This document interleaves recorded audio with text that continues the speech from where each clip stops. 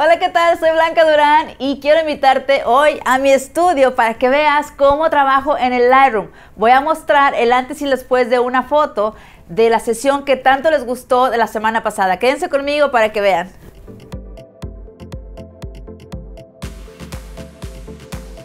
Estoy grabando mi pantalla. Hoy les voy a enseñar la sesión que hice la semana pasada. Les gustó mucho y me están preguntando cómo hice para retocar estas fotos, cómo le doy ese toque que ustedes ven, que están viendo en la pantalla, es el terminado final. Entonces decidí abrir mi catálogo de Lightroom y enseñarles detrás de mi retoque, cómo es paso a paso para llegar a hacer este estilo de fotografía, ¿ok? Entonces, estoy en mi catálogo. Estas obviamente son las fotos finales. Estas que están en amarillo ya están terminadas, ya están más bien con el retoque principal. A algunas les di un toque final en Photoshop, pero les voy a mostrar mi proceso del Lightroom. Vamos a empezar con la foto número 1. Esta es el retoque con la que la dejé en Lightroom. Esta es la foto original, ¿ok? Entonces, lo que vamos a hacer para mostrarles mis pasos, y es algo muy sencillo, van a ver que es muy sencillo. Uso obviamente presets, aquí los tengo de mi lado izquierdo, pero son presets que yo creo, ¿ok? Yo los hago manualmente y después los guardo. Entonces, vamos a empezar con esta foto. Voy a crear una copia para poder trabajarla otra vez. Vamos a crear una copia virtual. Aquí la tengo. Ahora lo voy a dar reset, lo voy a resetear y vamos a quedar con los colores tal y como salieron de la cámara. Entonces, aquí tienen la foto. Cuando yo tomo la foto, aquí están los settings, hasta 320 de velocidad, 4.5, ISO 200. Yo estaba exponiendo hacia la cara de ellos. Si ven, aunque ustedes a primera vista vean toda la foto y la vean como que está muy sobreexpuesta, muy quemada, no me interesa lo demás. A mí me interesa ellos, la piel de ellos. Entonces, obviamente lo demás estaba súper quemado, sobreexpuesto porque estaba el sol muy fuerte, pero lo que me interesa, a ellos los puse en la sombra. Si ven, esta columna está creando una sombra y ahí es en donde yo los posicioné y estoy exponiendo. Vean aquí, yo que quiero que sus pieles tengan la luz suficiente que a mí me gusta. Entonces, aquí me gusta el punto de luz, lo demás está quemado, está sobreexpuesto, pero ellos están bien. Ok, entonces ahí me baso. Ahora, para hacer el primer paso del efecto, el efecto, el que yo utilizo mucho es si ven a mi lado derecho, aquí tengo en Clarity. Y lo siento, pero voy a explicar con el Lightroom en inglés, lo tengo yo en inglés, así que espero que ustedes puedan entender. Obviamente todo está posicionado en el mismo lugar, ¿ok? Las herramientas del Lightroom están en el mismo lugar, así que ustedes solo se basan en lo que yo estoy enseñando y tienen nombres parecidos muchas de estas herramientas. Entonces, aquí tengo Clarity, está posicionado el de ustedes en español en el mismo lugar. Lo que voy a hacer es darle este efecto primero.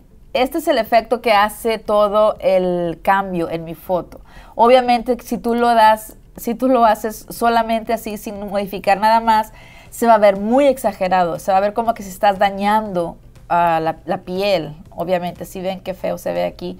Pero bueno, ese es el primer paso. Lo que voy a hacer ahora es compensar. Entonces, lo que yo hago es, vamos a comenzar con Shadows, ¿ok? Disminuimos las sombras. La exposición, Exposure. Ok. Highlights, los altos los voy a bajar y también los blancos. Okay, esto lo voy a dar un poco más. Y si ven cómo estoy compensando, ya no se ve tan dañado los detalles de la pareja. Me voy aquí en más específico en las curvas. Aquí también voy a bajar mis tonos. Si ven cómo cambia en estos, en los blancos, en los altos highlights, le doy hacia abajo y quiero ese efecto de suavizar la piel. Esto es lo que estoy haciendo cuando yo muevo estos highlights hacia abajo, ¿ok? Si ven, antes y después. Entonces ahí estoy suavizando un poco más la piel para compensar este efecto, que le di de clarity, ¿ok? Ok, ahí está mi foto. Otro toque que le di a esta foto es en los tonos de los colores, ok. En los tonos blancos le voy a dar, en los tonos blancos yo quiero que tenga un tono así como medio amarillito,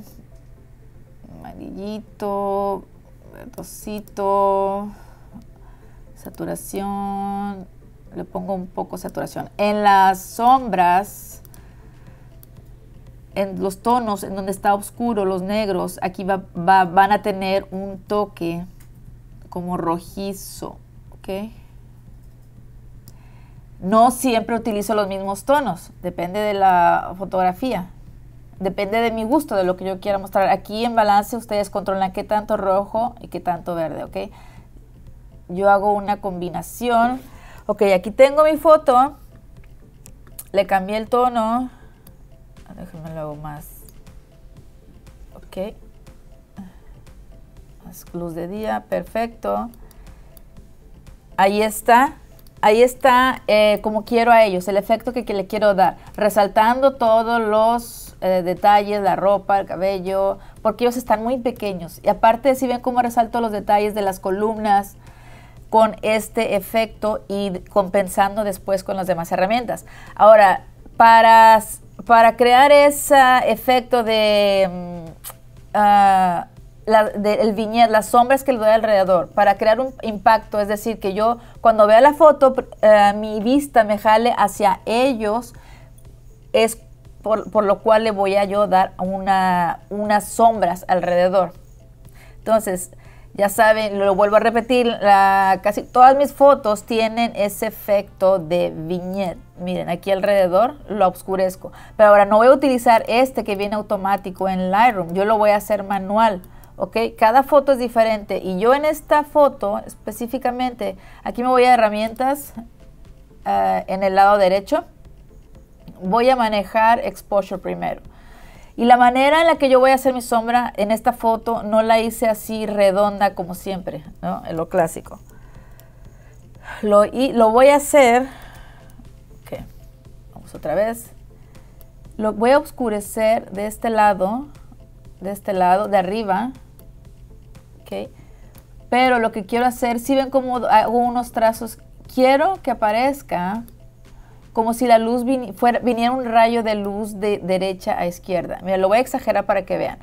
Si ven este rayo de luz cómo quedó, porque yo solamente estoy oscureciendo este lado y este lado. Le estoy dando el viñet, pero no de forma circular. Se lo estoy dando, depende de cómo yo veo la foto, que va a tener más significado y que va a tener más sentido, ¿ok? Porque está viendo un exterior y es más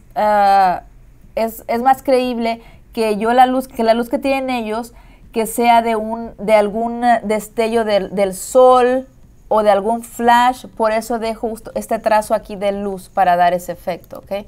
Entonces, es lo que hago con exposure. No nada más le quito exposure, le doy en highlights, whites. Trato de que todo sea oscurecerlo de una manera pareja. Otra vez le doy en nuevo y doy otra vez otro efecto. Se lo paso alrededor. Oscurezco un poco más en los altos, en los blancos, sombras. Aquí en esta columna no quiero que me distraiga tanto. De hecho, nada de esto. Los highlights, ¿okay? Todos los tonos blancos, todos los voy a bajar. Perfecto. Entonces, ese es el estilo, esa es la manera como la que yo llegué al retoque final.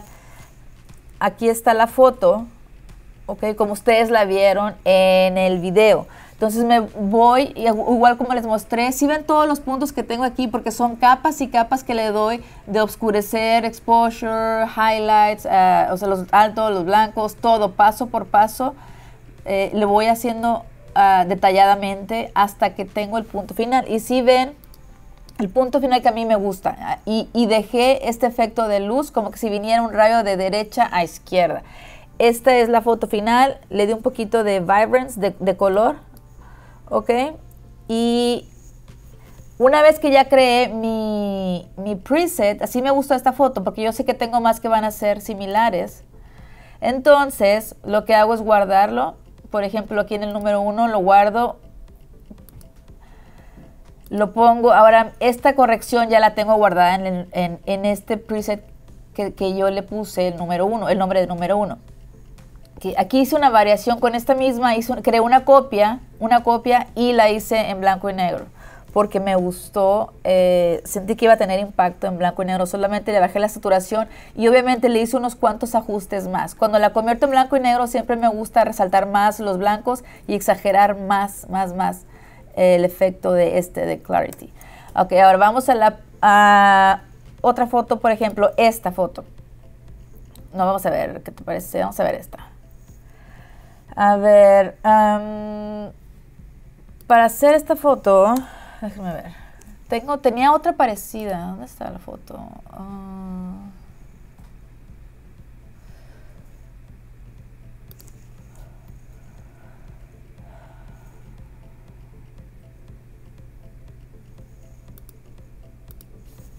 Vamos a ver, esta la vieron, esta también. Ok, está bien, vamos a trabajar en esta. Seleccionamos esta foto. Esta obviamente ya está terminada, pero le voy a crear una copia. Le doy reset para que se quede, ok, con los settings originales, perfecto. Entonces ya lo tengo aquí. Lo que voy a hacer, como yo ya tengo un preset que yo ya creé, voy a usarlo como base. Entonces ya tengo el número 1, lo aplico como base ese. Obviamente no va a aplicar porque todas las fotos tienen variaciones. Entonces lo que voy a hacer es yo modificarlo a mi gusto. Ya le pongo este preset de base. Lo que yo hice en esta foto fue, vamos a ver, aumentarle la luz. Exactamente, los highlights, todos los blancos están muy bajos. Entonces lo que voy a hacer, se lo subo. Perfecto, ahí ya está. Ahí ya tiene el toque más cerca como yo lo quiero. Está un poco rojiza la foto. Ok, le voy a bajar porque después le voy a poner. De hecho ya tiene ese efecto que yo quiero. El color, ok. Eso es mucho, ok. Perfecto, ahí me gusta. Entonces ya básicamente lo que hice es apliqué el primer preset y modifiqué. En este necesitaba yo más luz, así que lo compensé otra vez y le regresé la luz que necesitaba. Vamos a suavizarle un poco la piel bajando esta herramienta, los altos highlights. Perfecto, ahora lo único que le voy a hacer aquí, lo voy a hacer un poco de corrección de piel. En suavizar la piel. Saben que no la seleccioné. Ok, aquí está. Soften Skin. Perfecto. Ok. Ahora es muy leve lo que aplico en los hombres. A las mujeres les aplico un poco más. A los hombres es más ligero para que no se vea tan exagerado. Obviamente aquí es mucho porque lo estoy aplicando apenas en general. Pero ya después que lo tengo terminado, que yo decido la cantidad, que es muy poco. Y siempre cuando aplico este efecto, siempre le doy luz, porque me pierde unos cuantos puntos de luz. Entonces ahí está. Ahora igual, para que cause impacto le doy esas sombras en las orillas. Vamos a ver viñette. Vamos a usar un poco esta que trae Lightroom, pero ya saben que yo lo voy a crear manual. Entonces igual me voy a esta herramienta, selecciono exposure y lo que voy a hacer en este caso, en lugar de crear una viñette alrededor circular, a esta foto me parece que le va bien algo similar que a la pasada, de un lado en forma diagonal y del otro, así que mis sombras quedarían así. Le voy a exagerar para que vean, ¿ok? ese es el estilo. Se ve más natural para esta foto porque siento como si tuvieras el efecto de que la luz está dando un rayo de luz atravesando de un lado hacia otro. Entonces, esto es lo que yo estoy haciendo, lo que yo hice en esta foto. Exposure, highlights, shadows, ok. Le doy otra vez, le doy varias capas hasta que encuentro el punto que me gusta. No me gusta que los blancos queden muy, muy brillosos, así que le doy extra capas y bajo solamente esta, highlights. Ok, perfecto. Vamos a ver, siento que le falta los negros. Entonces, así le voy dando el punto. Aquí está la foto que vieron ustedes en el Lightroom. Aquí todavía le bajé un poco más a los altos. ¿Sí ven? Entonces, esta es la manera en la que yo trabajo mis fotos. ¿Sí ven? Esta es la foto original y esta es la foto terminada con el retoque que le di. Vamos a la anterior, a la primera. Esta es la primera que hicimos, original, y la última. ¿Ok? Les voy a mostrar una foto más, una última más, ¿ok? Esta también la mostré en el video, les voy a enseñar también a rasgos generales cómo hice este terminado. Vamos a darle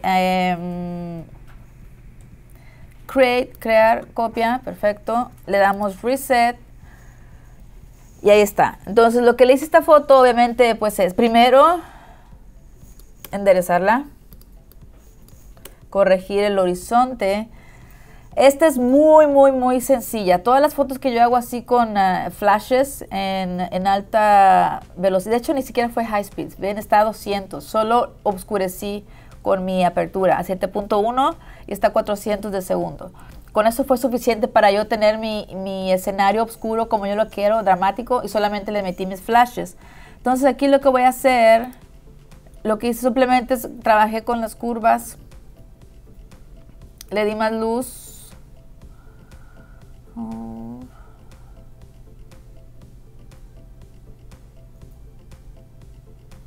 Okay.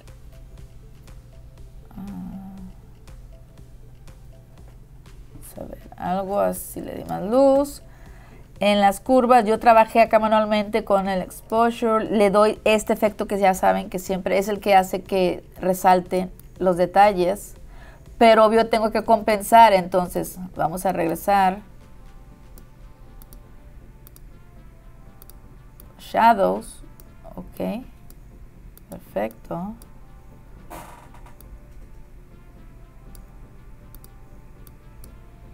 Y obviamente aquí está Omar, sale en la foto, porque él estaba haciendo el efecto del viento. Obviamente eso lo voy a hacer en Photoshop, ya que tengo terminada mi foto. Vamos a ver, le voy a quitar contraste. No me gusta llevarme la Photoshop con mucho contraste. Me gusta llevarlas un poco más deslavadas, más planas, porque en Photoshop le voy a dar el último toque que le va a aumentar el contraste, ¿ok? Entonces, más o menos ahí está. Le voy a quitar, lo voy a suavizar todo el efecto que tiene aquí atrás de ellos. Todos los árboles, todo lo que está atrás en el horizonte, que se supone que está muy lejos a distancia, no me gusta que esté claro. No me gusta que esté súper nítido, porque no es obvio que yo a la distancia, a lo más lejos lo vea igual de claro que lo que está acá enfrente. Entonces por eso le doy una, lo hago un poco afuera de enfoque. Ok, un poco de color, pero en realidad estas fotos que hago con los flashes dramáticas siempre las termino en Photoshop, así que esto es solamente el primer paso que le doy en Lightroom. Le puedo aplicar las sombras alrededor, perfecto, algo manual también, lo oscurecemos, arriba, abajo, esto fue mucho, ok, pero bueno, este es el método. Esto, claro, lo van a hacer con cuidado, se van a tomar su tiempo para hacerle oscurecer las orillas. Si es mucho, le disminuyen. Y así es como llegué a esta foto Esta tiene un toque más magenta, ¿sí ven? Y de aquí pueden controlar eso, magenta, o lo quiero quitar ese tono magenta, le doy más hacia la izquierda, disminuyo, le doy un toque más verde, lo neutralizo y ahí está, perfecto. Entonces yo me la llevo a Photoshop y le di los últimos toques en Photoshop, borré a Omar y le di contraste, brillo, sharpening en Photoshop, ¿ok? Y eso es todo. Así es como hice estas fotos en el Lightroom, estas fotos que ustedes vieron la semana pasada en mi video de la sesión de Bobby y Nadia en el área de los museos de Houston, ¿ok? Tomen nota y díganme si les sirve y enséñenme ejemplos. Quiero ver cómo les quedan sus fotos, ¿ok?